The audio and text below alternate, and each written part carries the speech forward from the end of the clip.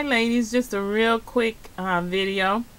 Every time I go into Michael's, I see the same scissors die that just sits there all by itself, all alone, and no one ever picks it up. I have even passed by it several times. And as you can see from the packaging, it's been shifted around and shuffled and thrown around, and everybody else probably said the same thing that I said. Nah, it's too small, can't make a mini out of it. Well, guess what I did today? Today I finally picked this die up. I brought Little Bear home today, and guess what I did? I made a mini.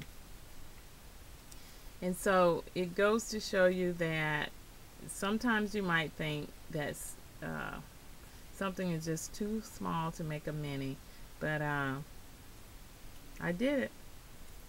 And I used different pattern papers that follow the boy theme. I decided to use a boy theme, and I added some little stickers to the pages, so you could possibly put a small picture on each of these little bears.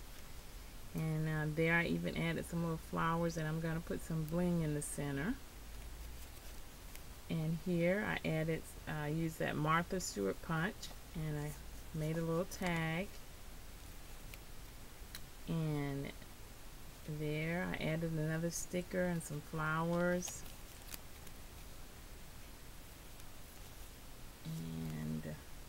And this is the back page, and here's a little dedicated to on the back. So Little Bear finally got a home, and after picking up this book today, I think that nothing is too small to make a mini album. This is Create Mini Albums, over 40 ways to make a big deal out of a little album. And I was glad I got that Little Bear after all, because these are some small, teeny, tiny mini albums. Look at that.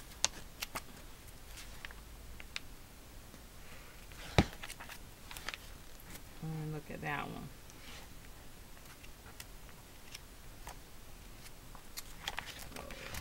Right here. Look at that. And isn't that cute? And that one. So again, this is the Scrapbook Trends Create Mini Albums. And I also picked up this Keepsake, Creating Keepsake special issue. And it's the Creative Spaces.